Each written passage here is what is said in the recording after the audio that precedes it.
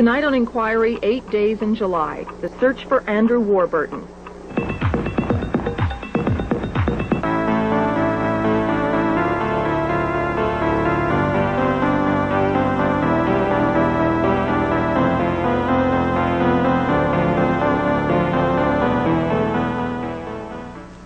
Last summer, Andrew Warburton came to Nova Scotia on vacation.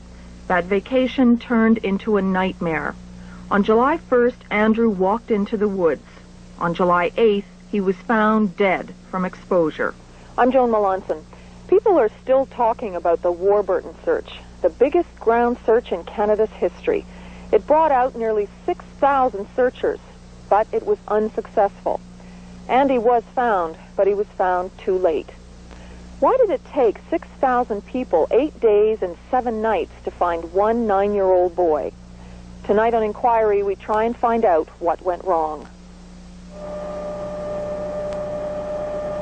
The two groups which are supposed to find missing people say the search was well managed, that nothing went wrong. The Emergency Measures Organization and the RCMP say the Warburton file is closed. But Andy's mother, Doreen Warburton, has a lot of questions. She wants a public inquiry. You could see they weren't trained to handle large scale of volunteers, and they definitely did make mistakes. The Warburtons live in Hamilton, Ontario. Doreen, her husband Tom, and their other son Gary are back home, where everything reminds them of Andy. His school just a few blocks away. Last spring, Andy finished grade 3. Just up the street, the favorite corner store where Andy was a regular customer.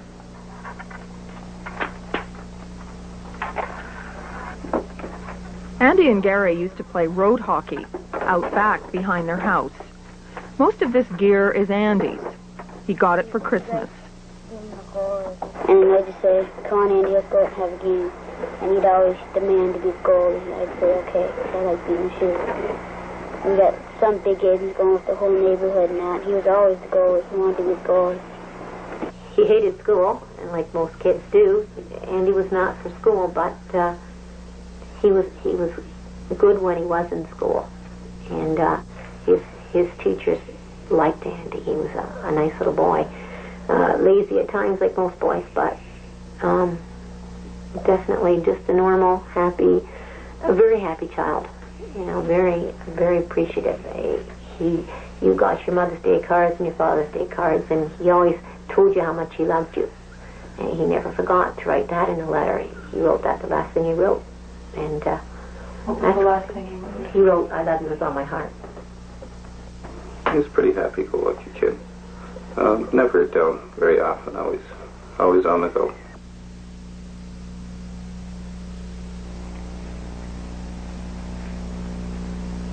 Doreen and Tom used to take the boys everywhere with them. Last summer, they came to Nova Scotia, one of their favorite spots. Andy always liked coming here to stay with his Aunt Helen and the Bulger family. The Bulgers live here, at the end of Tucker Lake Road near Beaverbank, Nova Scotia. Andy had two special friends here, Natalie and Nicole Carr, the twins who lived next door to the Bulgers. They were almost always together, especially Andy and Natalie. So what kinds of things would you do together? Go to the store, hold hands. Hold hands? Were you boyfriend and girlfriend? Don't really know. But you were good friends. Mm-hmm. Yeah. So what did you like about him, about Andy? He was cute. What else did you like about him? He was funny. Andy was supposed to meet the twins and go swimming at nearby Tucker Lake on July 1st, Canada Day. At the Bulgers, it was just another day.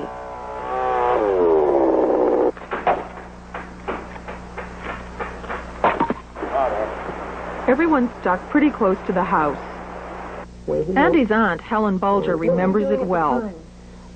Doreen and I and Tommy were out the woodpile. Tommy was chopping the wood, and Doreen and I were piling it for him, and, you know, helping him out. And Andy come about 3:20, and asked me if he could go swimming. I asked him who he was going with. He was going with Natalie and Nicole, 2 little girls he played with.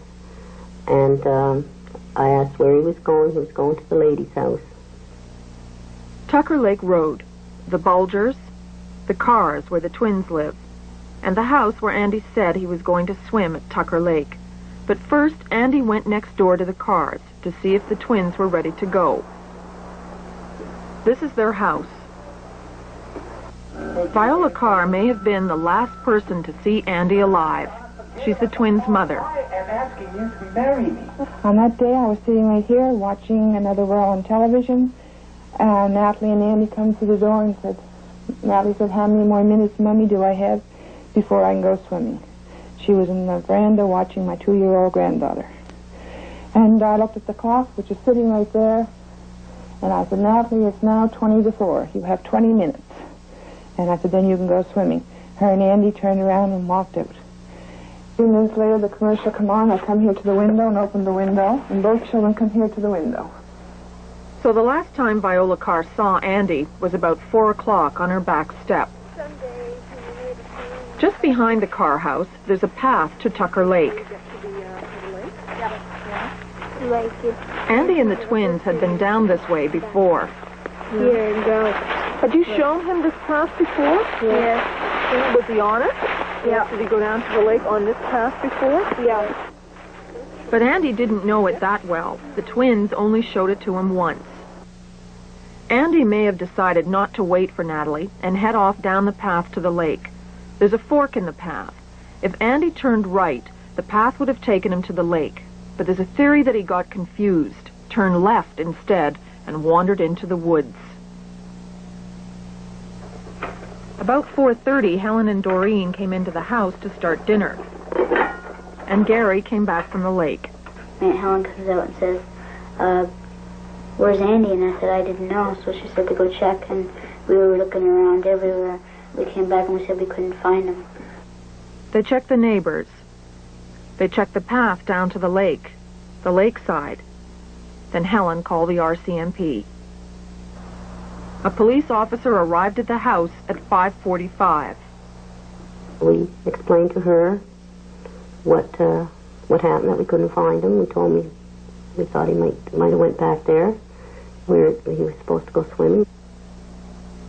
Then the RCMP officer went outside. Hub McDonald had just come back from summer camp that day.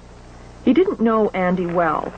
He'd only met Andy once, and that was 3 years ago. Hub told the RCMP he had seen Andy earlier that day. Okay, I seen Andy come down, right down here. He sat on this rock right here, took his sneakers off, walked across, sat over on the bank, put them back on, walked up the bank, headed that way calling for his brother Gary. What time of day was that? It's about 2 o'clock. Mistake number 1. The RCMP officer may not have asked enough questions about where Andy was last seen and when. Beaverbank River is at the end of Tucker Lake Road. Hub says he saw Andy cross the river at 2 o'clock and go into the woods, even though everyone thought Andy was on his way to Tucker Lake, and Viola Carr did see him near her place 2 hours later at 4 o'clock. But the confusion over time wasn't the only thing that didn't make sense to Helen Bulger. Doreen and I were both out there. He had to walk by us to cross it, and we had seen him head there, we would have certainly stopped him. And he didn't like that river. He was scared of that river. Why was he scared of the river? Well, they had been down here 3 years ago, and he got covered with leeches. And then we had taken him, Doreen and I had taken him a couple of days before this to the river with the 2 twins, and he wanted nothing to do with the river. Helen says she told this to the RCMP officer. She also says she told the constable that Andy was never very far away from the twins. But the RCMP didn't question the twins, or their mother, Viola Carr. They said Hub was their only eyewitness, so the search started in that direction. The RCMP is responsible for finding missing people, but they get help from a group which responds to things like plane crashes, natural disasters, and search and rescue. It's the Emergency Measures Organization, better known as the EMO. The EMO gets money from the province to organize search and rescue teams. There are 22 teams in Nova Scotia. They each get $800 a year. The RCMP called in the tracking dogs while the EMO rounded up the local search team. At 6:30, the dog was in the woods. The dog and dogmaster went across the river, followed a path beside it, and then circled back through the woods. This could have been mistake number 2. They never went out behind the Carr house towards Tucker Lake on that first night. The RCMP never told them to. At 7:30, Waverly Ground Search and Rescue arrived at the Bulgers. The bus would be their command center. All the searchers are volunteers. They don't get paid. They're trained, but they train themselves. That night, they had 100 searchers in the woods. Most of them were sent off in the direction across the river.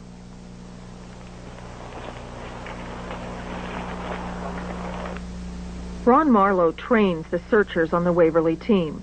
He's a volunteer like all the other team members. He's been involved in searches everywhere from California to Vietnam.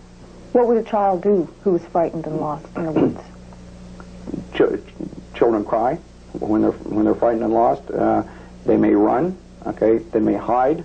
They may become non-responsive. What do you mean? They may simply cover their face and cease responding to any stimulus. They may not respond to a well-known person calling their name. They may hide from everything. Okay, when you become massively frightened, everything is frightening. You know, even someone calling your name, even someone you know calling your name. So being lost is an irrational state. It's not knowing where you are. Marlowe says Andrew probably did most of his traveling the first few hours he was in the woods, a few hours ahead of the searchers.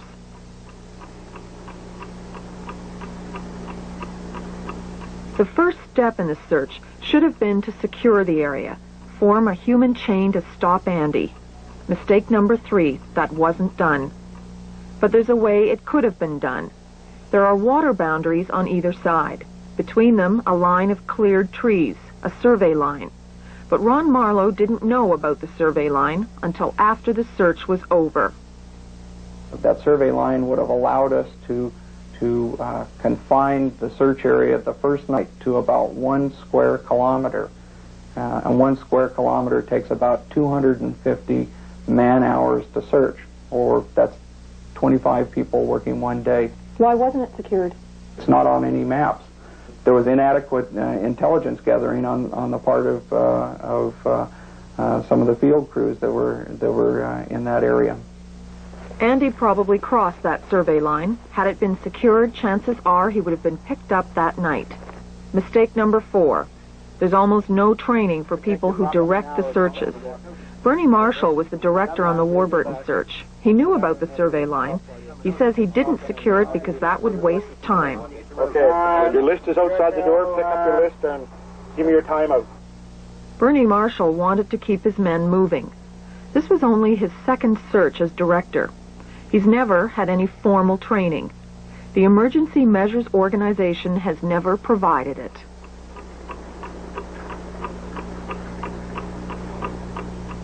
Andy spent that night in the woods.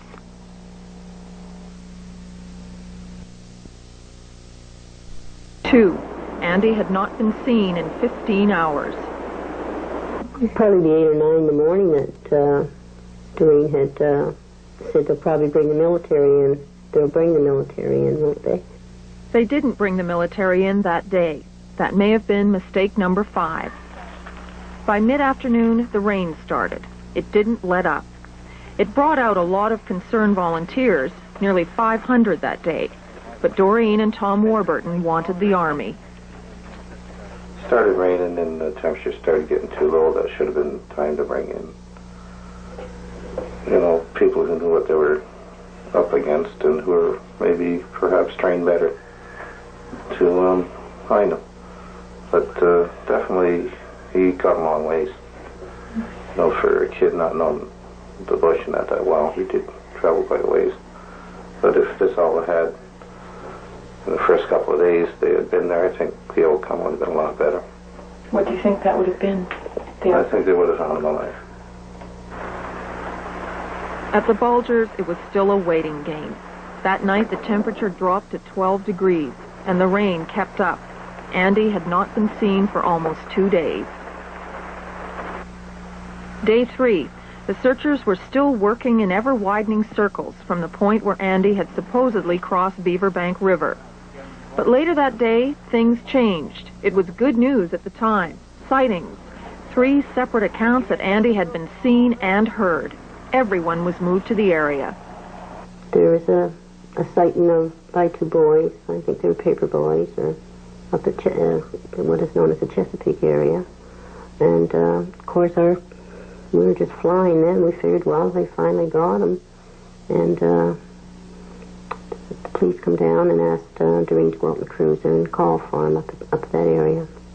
And we did. We come home, we thought it was just going to be a matter of time. It's, even the police were very hopeful even then. They were, even happy, figuring that this was going to do it. But, no. Please, Andy, come out of the woods. Andy, the houses are safe. The men are Doreen went out and called for her son, but the sightings proved to be false. That's mistake number 6. Even though the sightings were not 100% certain, all the searchers were pulled out and sent up to an area called Chesapeake Road. Lane McDonald was one of the search volunteers who was pulled out. All we done was sit and waited and hope they were right. They weren't. And that was discouraging because we were in the woods. We should have continued with our search anyway. If they had found them, they could have contacted us. So there was a lot of wasted hours there, getting into the point where we were and then back out again, and we should have still been searching. What about those sightings? Do you think there was anything to those?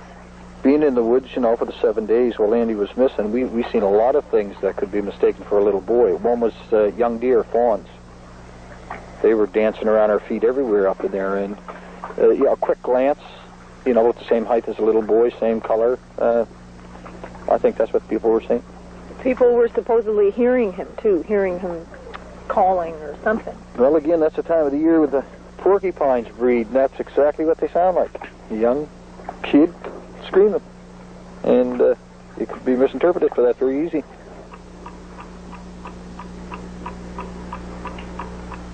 They searched through the night and all the next day in the Chesapeake area. You going in there? You see troops? By day 5, 14 organized ground search and rescue teams from across the province had come out to help find Andy. But the search teams are not coordinated. Each team uses different maps. They're on different radio frequencies. They use different markers, in some cases toilet paper, to show the areas that have or have not been searched. This lack of coordination among the teams is mistake number 7. We're not in any competition here. We want to save this kid. Each team has its own system. Each thinks theirs is best. Precious time was lost because the Emergency Measures Organization does not enforce standards for all teams to follow. During the search, the people kept coming. They turned up at the school to wait for instructions. But most of them had no training in search techniques. Mistake number 8. The search organizers were not prepared for this many untrained volunteers. Many of them never got into the woods at all. They spent their time waiting for someone to tell them what to do.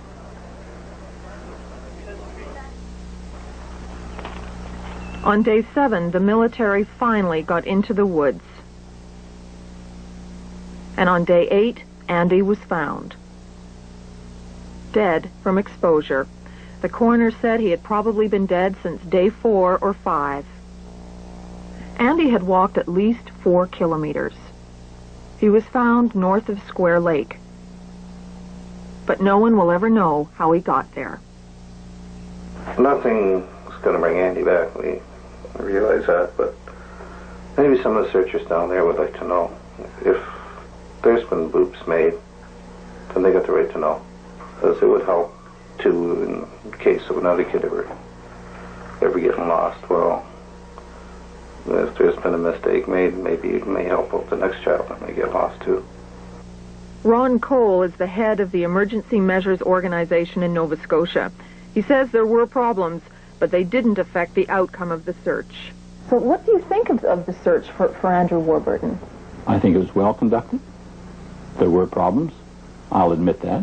The problems were generated by the number of, and I'll use the word volunteers, i.e. members not being members of search teams. One of the problems was the number that came in there. And they tried to use them, utilize them, and they were incapable of meeting them with the resources they had available to them. Is ground search and rescue a priority? All programs within the emergency measures organizations are priorities. Is ground search and rescue a priority? Yes, it is. Were you at EMO prepared for this search, for a search of this scope? Yes, I would say we were. Do you think that your people were trained as well as they should be to conduct a search successfully? Yes, I do. Do you think that there was a lack of coordination between the teams in terms of the types of maps that they were using, for instance? Again, this is a judgmental thing. Some teams use one map, other teams use another map. Teams may not have been familiar with the type of map that was being used there. Can't you see there a problem existing there? No. Mr. Cole, if everything was working so well, why is it that after 8 days and 7 nights, a 9-year-old boy was found dead? Why is that?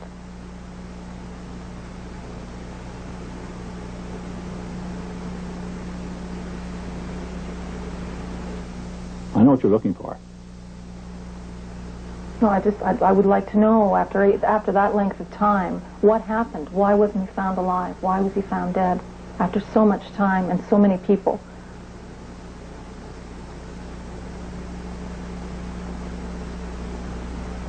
I don't feel I can comment on that. I believe that the RCMP should comment on that. There's been enough said about the subject, and I feel that that's where it should stay. But the RCMP won't talk about the Warburton investigation. They say the search is over, the case is closed. That's not an answer. As far as I'm concerned, that's just saying, okay, let's forget about the whole thing. And we can't forget what we saw, and we probably will never forget. But, like, we're not blaming volunteers, we're blaming the EMO. You might as well say we're blaming them, because we feel that there were mistakes made and we could all learn from it. Public inquiry into the search for Andy Warburton. Please write us and let us know what you think. We're at Inquiry, CBC Television, Box 3000, Halifax, Nova Scotia. Our postal code is B3J3E9. Or you can give us a call. Our phone number is 420-8311. Next.